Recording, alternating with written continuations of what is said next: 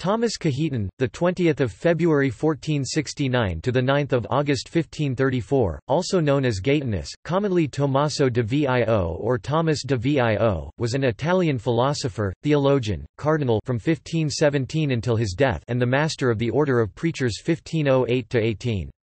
He was a leading theologian of his day who is now best known as the spokesman for Catholic opposition to the teachings of Martin Luther and the Protestant Reformation while he was the Pope's legate in Augsburg, and perhaps also among Catholics for his extensive commentary on the Summa Theologica of Thomas Aquinas. He is not to be confused with his contemporary, Saint Cajetan, the founder of the Theatines.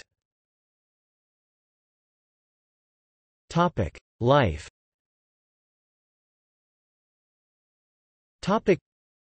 De Vio was born in Gaeta, then part of the Kingdom of Naples, as Jacopo Vio.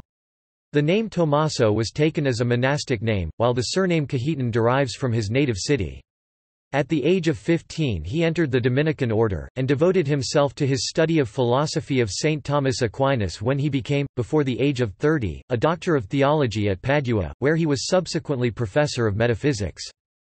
A public disputation at Ferrara 1494 with Pico della Mirandola gave him a great reputation as a theologian. He was made general procurator in 1507 and general of his order a year later in 1508. For his zeal in defending the papal rights against the 1511 Council of Pisa, in a series of works which were condemned by the Sorbonne and publicly burnt by order of King Louis XII, he obtained the bishopric of Gaeta, and in 1517 Pope Leo X made him a cardinal and Archbishop of Palermo. He appears in 1511 as a supporter of the Pope against the claims of the Council of Pisa 1511–1512, called by dissident cardinals to punish Pope Julius II, who had ignored the electoral capitulations he had accepted before being elected. Cajetan composed in defense of his position the Tractatus de Comparatione Auctoritatis Papae et Conciliorum ad Invicem. Jacques Almain answered this work, and Cajetan replied in his Apologia. Cajetan refused to accept Almain's argument that the Church's polity had to be similar to a lay regime, complete with limits on the ruler. At the Fifth Lateran Council 1512–17, which Pope Julius II set up in opposition to that of Pisa, de Vio played the leading role. During the second session of the council, in which he gave the opening oration, he brought about a decree recognizing the superiority of papal authority to that of councils. In 1517, Leo X made him cardinal presbyter of San Sisto in Rome for his services. In the following year, he became bishop of Palermo. He resigned as bishop of Palermo in 1519 to become bishop of Gaeta, as granted him by the Emperor Charles V, for whose election de Vio had labored zealously. In 1518 he was sent as legate to the Diet of Augsburg, and to him, at the wish of the Saxon elector, was entrusted the task of examining and testing the teachings of Luther. According to Catholic polemicist Hilaire Belloc, Luther had not been treated roughly by his opponents, the roughness had been on his side. But things had gone against him, and he had been made to look foolish. He had been cross-examined into denying, for instance, the authority of a general council, which authority was the trump card to play against the papacy. In 1519, de Vio helped in drawing up the Bill of Excommunication against Luther. De Vio was employed in several other negotiations and transactions, being as able in business as in letters. In conjunction with Cardinal Giulio de' Medici in the conclave of 1521–1522, he secured the election of Adrian Boines, Bishop of Tortosa, as Adrian VI. He retained influence under Clement VII, suffered a short term of imprisonment after the storming of Rome by the Constable of Bourbon and by Frundsberg 1527, retired to his bishopric for a few years, and, returning to Rome in 1530, assumed his old position of influence about the person of Clement, in whose behalf he wrote the decision rejecting the appeal for divorce from Catherine of Aragon made by Henry VIII of England. Nominated by Clement VII, a member of the Committee of Cardinals appointed to report on the Nuremberg recess, he recommended, in opposition to the majority, certain concessions to the Lutherans, notably the marriage of the clergy as in the Greek Church, and communion in both kinds according to the decision of the Council of Basel. Cardinal de Vio died in Rome in 1534. Views.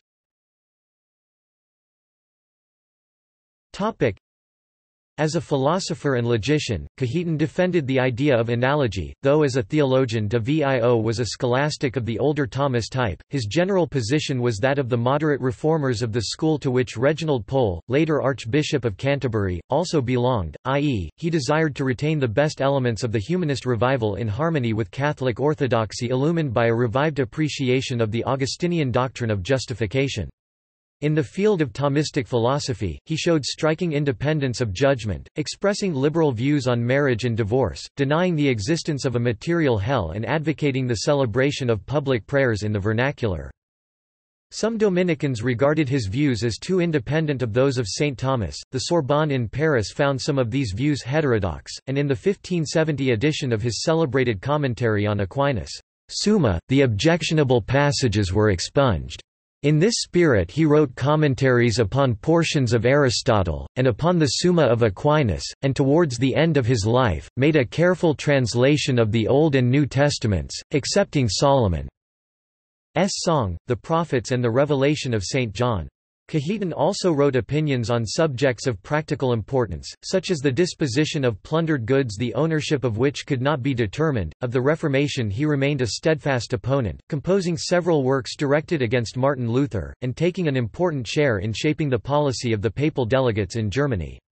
Learned though he was in the scholastics, he recognized that to fight the reformers with some chance of success a deeper knowledge of the scriptures than he possessed was necessary. To this study, he devoted himself with characteristic zeal, wrote commentaries on the greater part of the Old and the New Testament, and, in the exposition of his text, which he treated critically, allowed himself considerable latitude in departing from the literal and traditional interpretation. De Vio is reported as declaring, "Now what a ruler can do in virtue of his office, so that justice may be served in the manner of riches, is to take from someone who is unwilling to dispense from what is superfluous for life or state, and to distribute it to the poor. As Basil said, it belongs to the indigent." A statement that has seemed controversial to some, in contrast to the majority of Italian cardinals of his day. De Vio was a man of austere piety and fervent zeal. From the standpoint of the Dominican idea of the supreme necessity of maintaining ecclesiastical discipline, he defended the rights of the papacy and proclaimed that the pope should be the mirror of God on earth.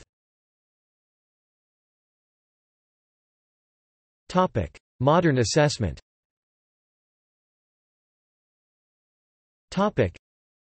In the mid-20th century, Cajetan's thought came to be assessed negatively by certain Catholic commentators who, in reacting against the then regnant Neo-Thomist thought, portrayed Cajetan as the first person to make mistaken interpretations of the thought of Thomas Aquinas, interpretations which, in their different narratives, lingered into the 20th century.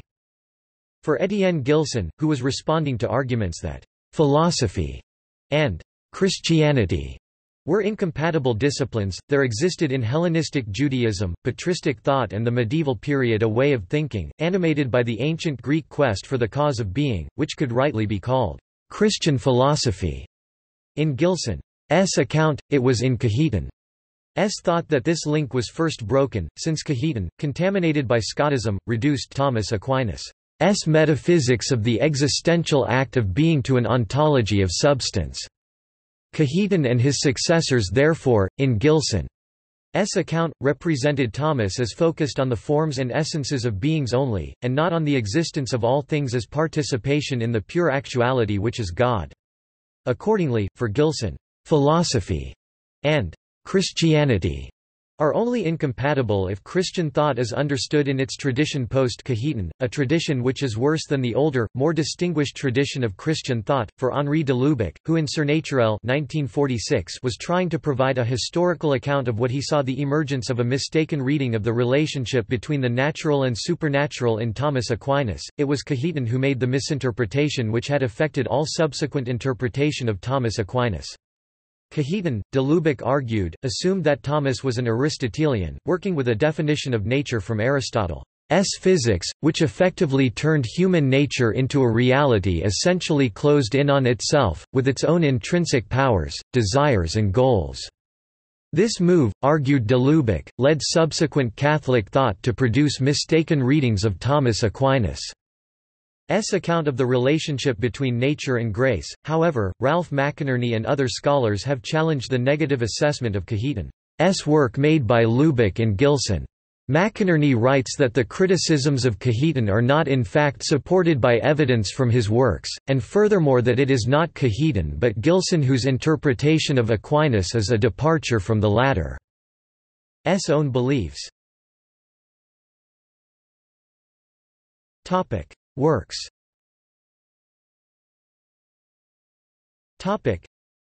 Opera Omnia, 5-volume, 1639. Opuscula Omnia, 1530.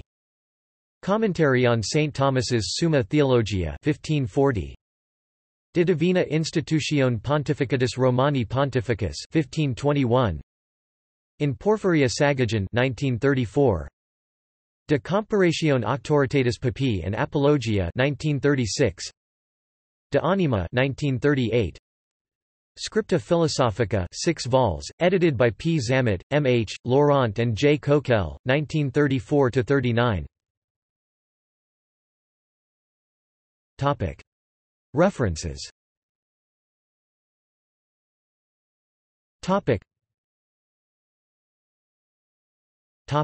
Footnotes.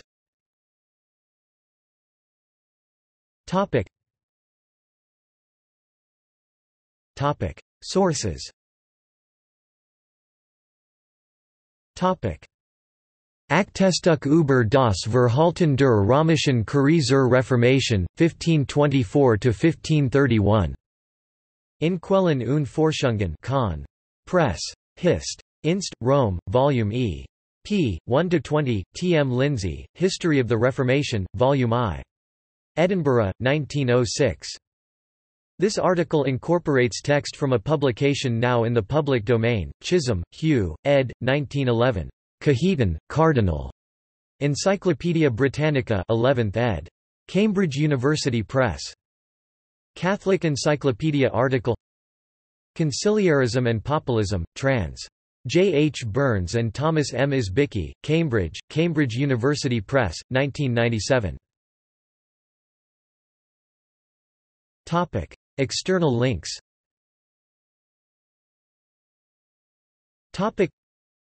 De Vio, Tommaso 1596. Opuscula Omnia in Latin. Lucantonio Giunta, Francesco Sinise de Franceschi, De Vio, Tommaso 1513. Apologia de comparata auctoritate pape et ecclesi in Latin, De Vio, Tommaso 1512. Oratio in secunda session concilii Lateranensis in Latin. Johann Bepplin, De Vio, Tommaso 1511. Auctoritas pape et concilii siue ecclesi comparata in Latin. Marcello Silber. Works by Thomas Cajetan at Post-Reformation Digital Library.